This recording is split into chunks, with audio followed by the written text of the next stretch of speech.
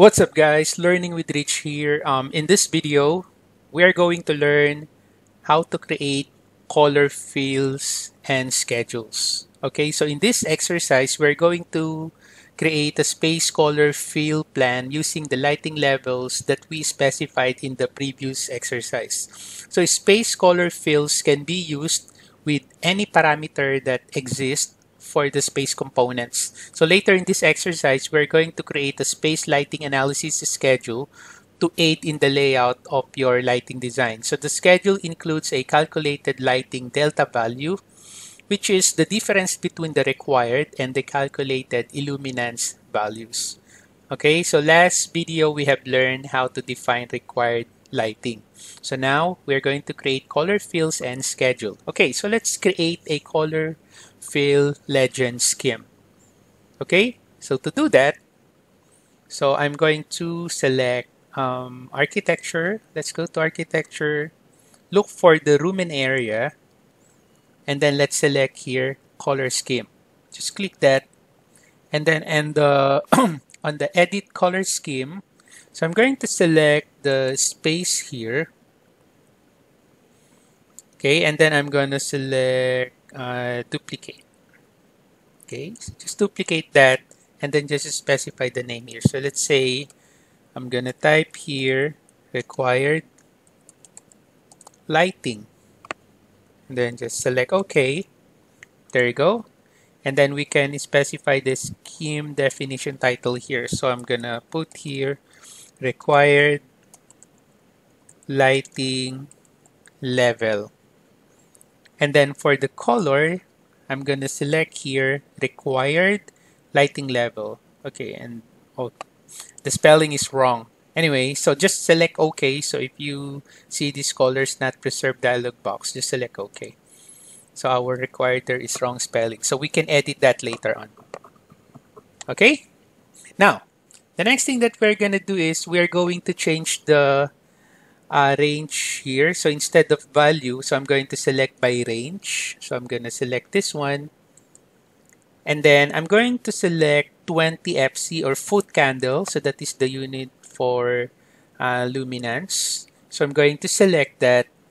So I'm going to select this icon here, add value. So this command adds a new value based on the split value of the unit.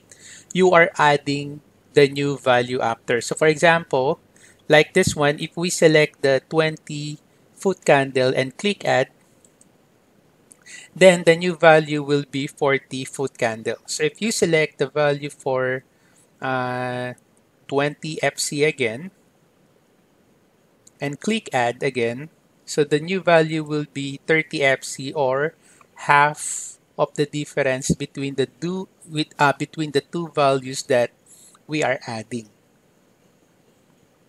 Okay? Now, so what I'm going to do is I'm going to select 40 FC and then I'm going to select add value. So it will create here 50 FC.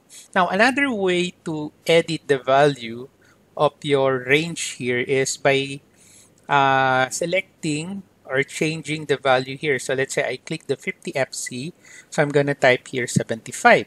So I press enter. There you go. So as you can see, less than here also change.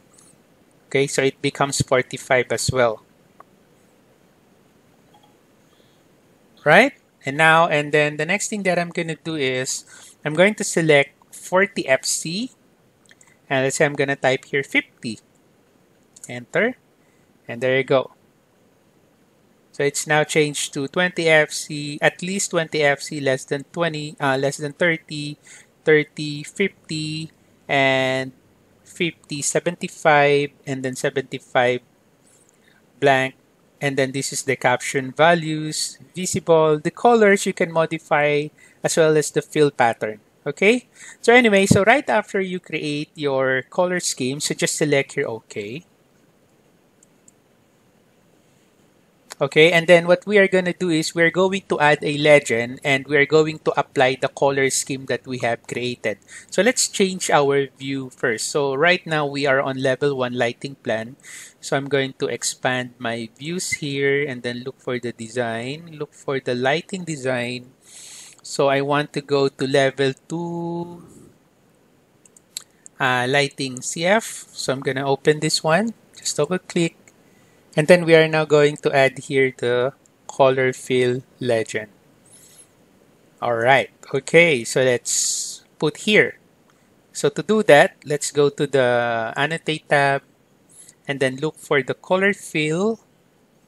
Click that one and then just place it here just beside. And then on the dialog box, so make sure the space type that you will be selecting is spaces, but the color scheme that we will be using is the one that we have created, which is the required lighting. So just select that one and then just select OK. And let's just wait. Calculating. Right. And there you go. So the color field plan displays the required illuminance levels based on the key values previously created. Okay. So see that one. So this is the one that we have created a while ago.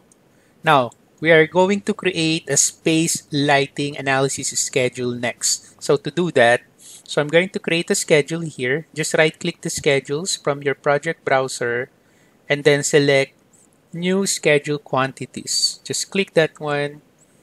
And then from the category here, let's click one category and type S for spaces. We're going to use spaces. And then for the name here, I'm going to type here space lighting analysis. Oops. Analysis. All right. And then just select here. Okay. Okay, now on the schedule properties, so for the available fields, I want to include here the number. Where's the number? Double click the number, double click name. What else? Double click the level. And of course, the average estimated illumination. And then the required lighting level. Where is that? Required lighting level. Just double click that one. And then the next thing that we're going to do is let's add a calculated value. Okay, so I'm going to select calculated parameter here, add calculated parameter, just click that one. And then for the name here, so I'm going to name this lighting delta. Okay, so I want to do a formula. And then of course the discipline will going to be electrical. And then the type here is illuminance. Okay, and then I'm gonna select here this browse icon or this ellipsis button. Just click that one. And then from the fields dialog box, so I want to select here the average estimated illumination. So I'm going to select that one because I want to put a formula here. And then the next thing that I'm going to do is I'm going to press space bar and then hyphen, that is minus sign. So average estimated illumination minus, click again the ellipsis button, and then I'm going to select the required lighting level. Just select that one, and then just select your OK, and then just select OK again. And there you go. So there's now your calculated parameter. Now, the next thing that we're going to do is we're going to sort it. So I'm going to select sorting and grouping. So I'm going to sort it by level here. So I'm going to select level. I want to put a header. And then I want to put also a blank line here. Okay. And then on the formatting, for the fields here, I'm going to select the lighting delta. And then there is this conditional format here. So just click that one. And then on the condition, lighting delta, for the test, I'm going to select here, not between. Okay. And then the value here is minus 5 FC and then 5 FC. Oops. So Okay, so lighting delta should be not between minus FC and 5 FC. And then I want to change the color background here. So I want to see that reflecting on my schedule. So I select red, and then this is actually the conditions to use. So the lighting delta should be minus FC.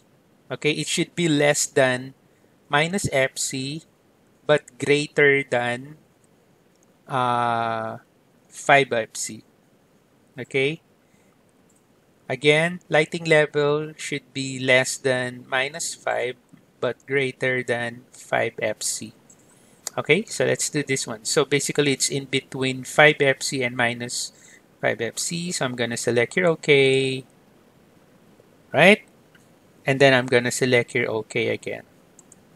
And let's see what will happen on our schedule. There you go. Okay, so there's now our value there. So the lighting delta values that are not within the conditional value of minus 5 FC and 5 FC are highlighted in the red. Okay, so this is already out of the range. So it's more than 5 FC, more than 5 FC. So that's why it's red. So this is less than 5 FC, but not more than 5 minus 5 FC. Okay, so there you go. So the lighting delta values that are not within the conditional value of minus 5 FC and 5 FC are highlighted in red. Okay, so this is a very important knowledge that you need to know when doing your electrical system design. Okay, so on our next video, what we are going to discuss is we're going to start to design an electrical system, because for this exercise that we are doing, the past 3 videos, including this video, is only for planning an electrical system. So on our next video, we are going to learn how to design an electrical system. Alright, so thank you for watching, guys. Have a nice day.